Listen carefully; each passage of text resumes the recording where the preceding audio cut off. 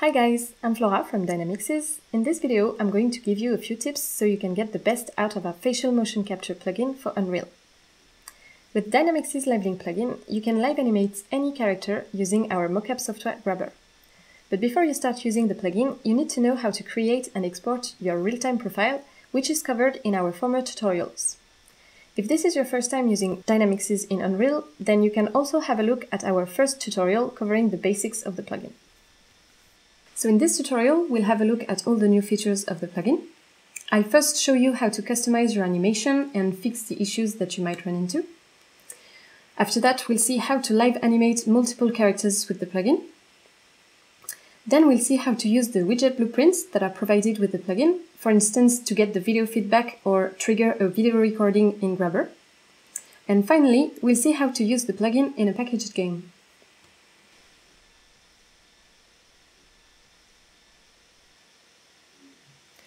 So I created this Unreal project with Unreal 4.24, where I imported a character. So this is Cole. She has 50 blend shapes and a full body skeleton. So for now, Cole is animated with a body idle animation, and I'm now going to set up the face. So I started Grabber, and I loaded my Live Instant profile. So as a reminder, Live Instant is our generic solution. It can track anybody's face on any video input and is very quick to set up. If you are using our specific solution Live Pro, the setup in Unreal will be exactly the same.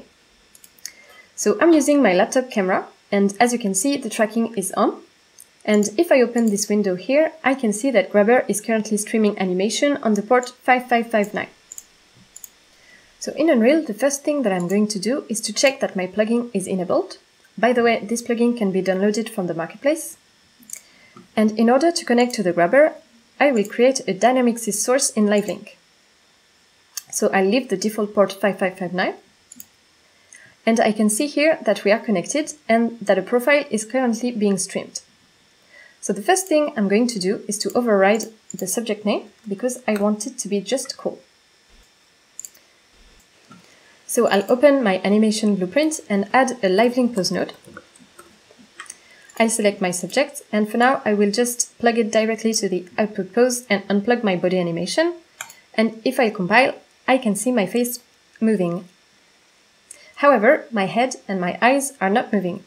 This can happen if the names of the entities that Grabber is trying to animate are different in the profile than in the character. If I select this node here, I can see that it is associated with the default Live Link remap asset. But if I switch it to a Dynamixyz Live Link retarget asset, compile and open the logs, then I can see that there is indeed a problem with the bones. So what I need to do is to create a retargeting blueprint that will tell Live Link how to interpret the data from Grabber. So I'm looking for the Dynamixyz Live Link retarget asset class. I'll name it and I'll open it. So this is a pure data blueprint, and I will start by filling the top section with the mesh that I want to animate and with the entity set. The entity set is a file with the extension ESC that can be found in the real-time profile. So now I can see the list of entities that Grabber is trying to animate. I have 3 bones and 50 morph targets, or blend shapes. And as you can see, the plugin has found all the blend shapes in the mesh, but there is a warning with the bones. I can see here that it is looking for a bone called head joint, and I can use this drop-down menu here on the same line to indicate which one is the correct bone. So I'll go back to my animation blueprint and tell Live Link to use the retarget asset I just created. And if I compile, I can see the head moving, but it's obviously not what I wanted. And this happens because Grabber streams the translations of the bones, but since the head should be on the shoulders of my character, I don't want to use the translations for this bone. So I'll go back to my retarget asset. And if I unfold the head joint, I can disable the translations. So now my head is back on my shoulders. However, I can see that there is still a little problem with the axis orientations. And this can be fixed in the last section of this blueprint. So here I can change the order if needed, or I can invert the directions of the axis. So I need to invert the X, the Y, but the Z is fine. So now my animation looks quite fine. but I'm not very satisfied with the blinks. As you can see, the eyes won't close properly. I know that the eyelids are driven with blend shapes, so I will use this search bar here and type eyelid close. So I know that these are the two blend shapes that I need to update. If I unfold these lines, I can see some sliders that I can use to ease or boost any blend shape value. So now I need to boost the eyelid close. Okay. And for the right eye, okay, so now that looks better. Another thing that can be done with blend shapes is clamping their values. So let's say that my jaw opening goes a bit too far. I can click on the clamp value here and enter the min and max values.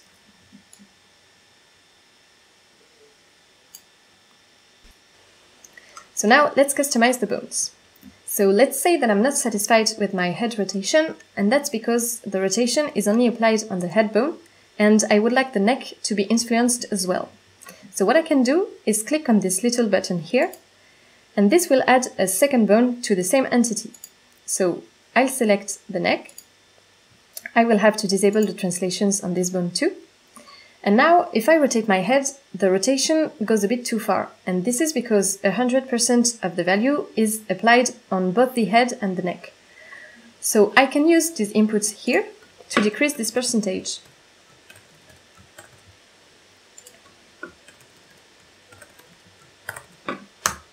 So now, if I rotate my head, the rotation is better and smoother. So now that I'm satisfied with my animation, I will put back the body animation and blend with the face. So for this, I will use a layered blend per bow and put the face in the second input. And I will indicate to Unreal that I want to blend on the head joint. So now my face and body animations are playing at the same time. So that's it for the customization part of this tutorial, but there are a lot more operations you could do. You can also clamp a bone, map additional blend shapes, you can scale the translations and so on. But now let's move to the second part of this tutorial, which is about live animating several characters.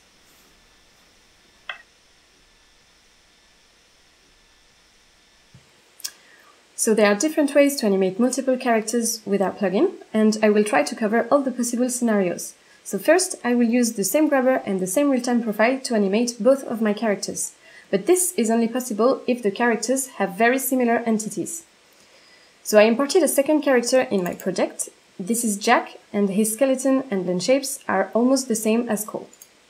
So the only thing that I need to do is to create a retargeting blueprint for Jack.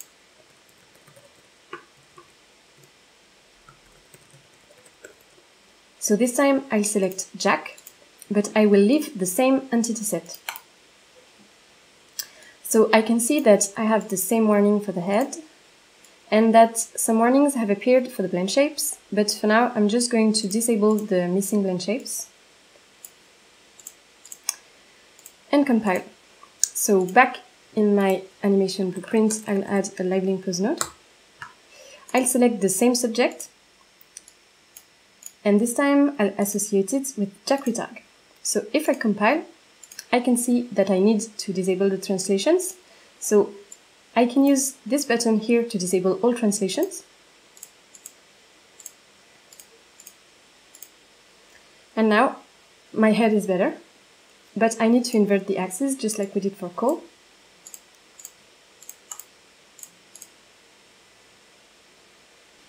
So now if I press play, I can see both of my characters are moving, and I had practically nothing to do for Jack. So this time I will use a second grabber and a video to animate Jack. So I'll start a new instance of grabber. And I will open my video. So I'm just going to enable the animation streaming, and I need to give a different port than the first grabber. Now I will load my live instant profile. I'm using exactly the same as the first grabber. And since I'm using a video in a HMC, I will load a calibration file that I created with Performer. And now I'm tracking. So in Unreal, I will have to add a second source in LiveLink. So this time I will enter the port 5560, and now I can see that my second grabber is connected. I'll just rename the subject Jack, and in Jack animation blueprint, I'm going to select Jack. So now my second grabber is animating Jack.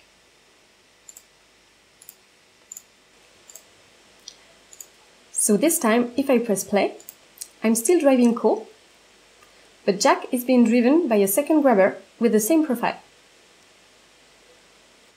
For the last scenario, this time I will use a LivePro profile where I created one retargeting profile for each character. So LivePro is our specific solution, which gives really accurate animations, but will only track the actor on which it has been trained. So in Grabber, I will stop tracking, and I will load my new LivePro profile. So this is the DAM3 of my profile. And now, if I start tracking, I can see that two animation profiles are being streamed. So the first one is streamed on the port 5559, and the second one on the port 5560. So in Unreal, I already created my two sources in the previous scenario. So the only thing I need to do is to update the retargeting blueprints for each character. So for Jack, I'm going to give the path for the right entity set. I will disable the translations. And now for Cole, I will load the second one.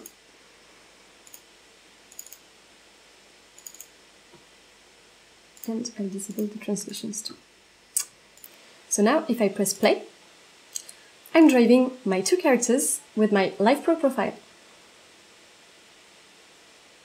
So now that we know how to animate several characters, we can jump to the next section of this tutorial, which is about how to use our widget blueprints.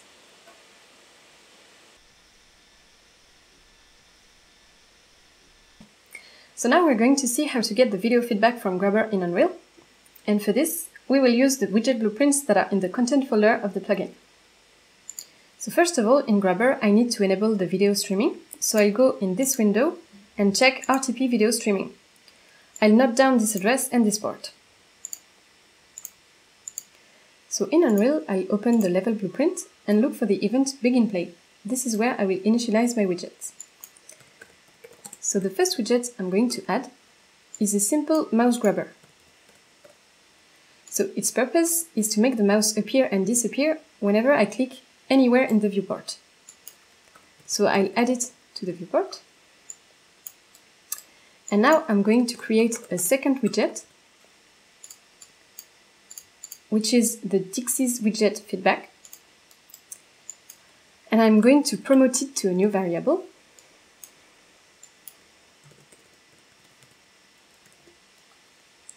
And to add it to the viewport as well. So I want the feedback to appear when I press F on my keyboard. So I'll drag my variable and look for the function openFeedback. So here I need to enter the IP address that I just saw in Grabber and the port. So if I click on play, then press F, I can see my feedback. So I can resize it and drag it somewhere else. I can get rid of the overlay. And if I close it and press F again, it appears at the same place. So the next widget I'm going to show you is still in beta. It could change a little in the future releases of the plugin. It is the calibration widget, and it comes with a second version, more compact. So I'll open again my level blueprint and create a new widget. So this time I'll look for the Dynamixyz widget Cali and promote it to a variable.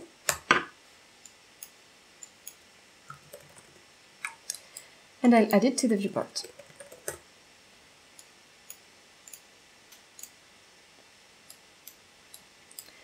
I want it to appear when I press C.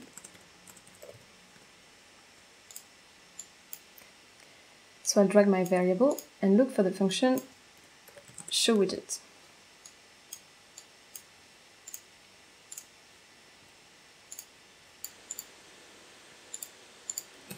So this widget is here to fix the head and eyes rotations at runtime. So if your actor isn't standing perfectly in front of the camera, then these rotations might be wrong. So for instance, if I move my computer, you can see the head of my characters have turned. But if I select Call and click on Calibrate, then an offset will be applied to fix this rotation. So there are some other controls that you can do here, and you can also minimize this widget and put it in a corner. If you don't want to use the GUI, then you can directly call the functions from the widget blueprint. So to end this section, we'll see how to trigger a recording in Grabber. This is also a beta feature and could change a little in future releases. So in Grabber, I'll open the Triggers Options window and make sure that Previous Plugins is enabled. I'll note down this port. And in Unreal, I'll open my level blueprint and add a construct object from class node. I'll select the class Dynamixyz Grabber remote trigger. And here I can select my level. It's called call.li. So I'll promote this to a new variable and compile. So I want the recording to be triggered when I press R and to stop when I press S. So I'll drag my remote and look for the send start and send stop functions.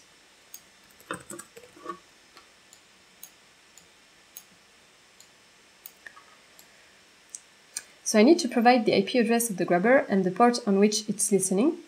And I can also give a name and a file path to the video.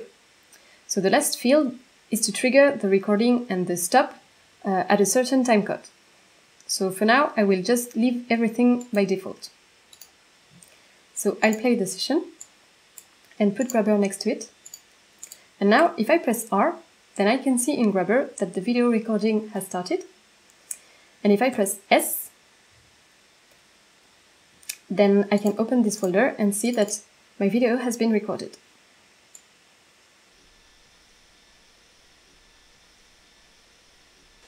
So this is the last section of this tutorial, and we are going to see how to use the plugin in a packaged game. So I packaged the project, and as you can see, the faces are still moving. That's because the configuration has been saved. So if I want to modify, let's say for instance, the sources, I will have to go in this folder and open the sources.dixys. So here I can modify the IP address, the port, and also the name of the subjects. If I need to change something in my retargeting, then I can open these files that have been exported for each character, and I will have access to all the properties that I had in my retarget asset. So in my packaged project, I still have access to my feedback and to my calibration widgets, and the last two files here store the properties of the widget blueprints. So this tutorial is now over. I hope that everything was clear. If not, you'll find everything I just said in the documentation of the plugin. You can find all our tutorials on our Vimeo and YouTube channels, and if you need, you can reach our support team at support@dynamixyz.com. Bye!